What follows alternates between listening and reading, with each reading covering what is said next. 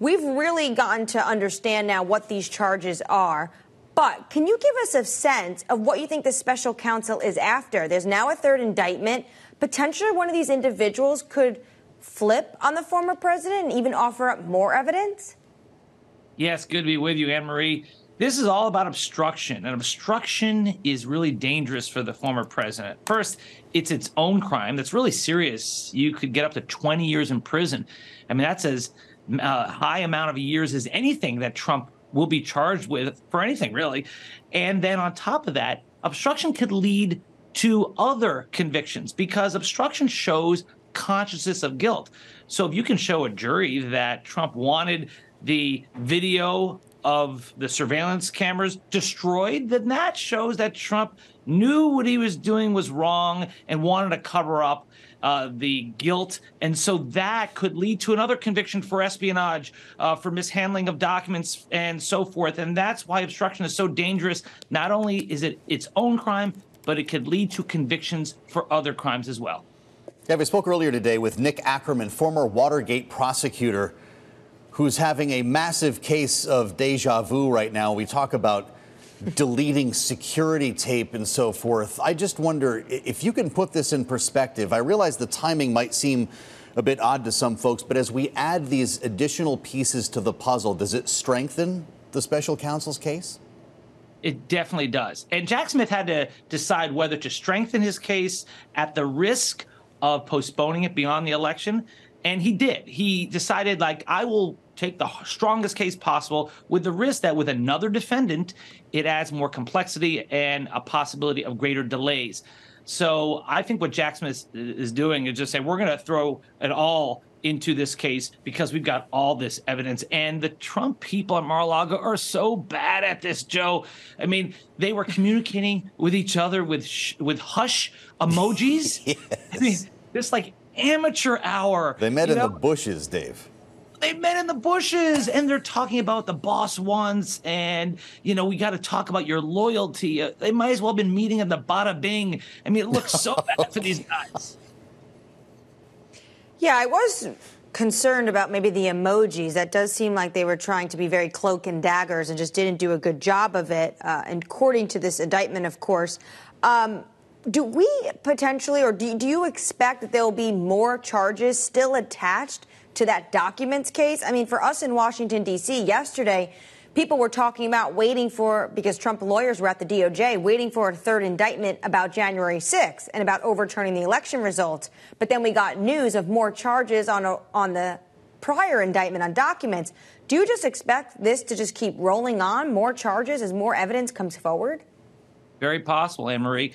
So under the Espionage Act, 18 U.S.C. 793E, there are two parts of it that could really hurt Trump. One is the intentional, willful possession of these classified documents. You can't possess these documents when you don't have the right to do so. He's being charged many times for that. But then there's another part of that statute, and that is for the dissemination of the document. That document he held up at Bedminster over the Iran plans, where he said, I can't show this to you, but here it is. That would violate a different part of that section. Now, right now, Trump's only being charged with the willful possession of the documents, not for the dissemination of the documents.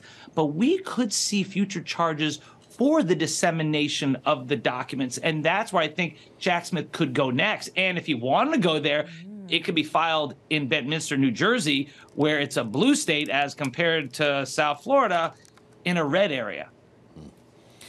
So let's start looking forward a little bit here, Dave, to a potential next indictment. All this stuff dropped yesterday while we were waiting for what we thought might be the special counsel's next case on January 6th. I realize that could come at any time, but we've also got Fulton County, Georgia. Are you still expecting that to drop in the middle of August?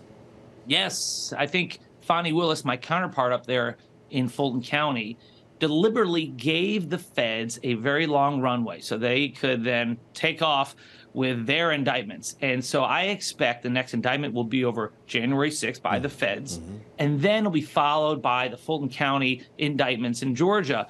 I actually think, Joe, that the trial over the January 6th stuff will happen before the documents trial, because when it comes to January 6th, you don't have these issues of classified documents and SEPA, this federal law that's involved, and the need to get clearances for your lawyers. Okay. And also, for January 6th, it's going to be up in Washington, D.C. You've got experienced judges who are used to these cases. They've had hundreds of these types of cases already in front of them.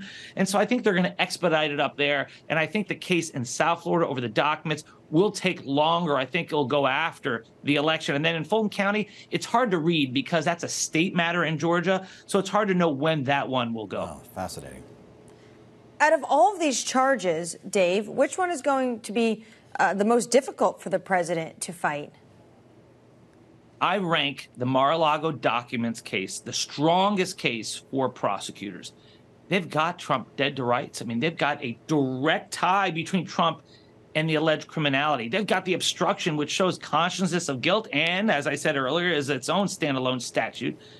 The benefit for Trump, though, is that it's going to be held in South Florida, which is a better jury pool for him. It's going to be with a jury pool of people from 4 red counties and a 5th county that's a swing county. In D.C. for January 6th, it's going to be a very blue jury pool. Do you know that Trump only got 5% of the vote up near you in Washington, D.C.? That's a jury pool for the January 6th case. And it'll be a judge. He's not going to put up with any guff. In South Florida, Trump's got a judge who he appointed who's new at this and who's had good rulings from him in the past. So I think the strongest case on the facts, Mar-a-Lago documents, but the strongest jury pool for prosecutors will be in Washington, D.C. over the January 6th matter. You know, we call it the January 6th investigation, Dave, but we understand it's entirely likely that there may not be charges tied to the actions of that day. Rather, the former president's attempts to overturn the results of the election, seizing voting machines, pressuring Mike Pence, slates of fake electors. Is that what you expect, or will there be action on the attack on the Capitol? It's a great point. I say January 6th, but it really is attempts to overturn the election. I think it'll be his involvement with the fake elector scheme, if they can tie him to that. It'll be with trying to convince Mike Pence not to certify the votes. That could be obstruction of an official proceeding. You've got perhaps conspiracy to defraud the United States. And you've got this other statute, deprivation of rights, where you try to prevent people from having their votes counted. All those things occurred around January 6th, but it's not directly tied to the violence on that day. I do not think he will be charged with incitement of a riot or anything else involving the actual violence on January 6th. I think it's too hard to do as a prosecutor, and people like Donald Trump and everyone else in this country have broad First Amendment rights.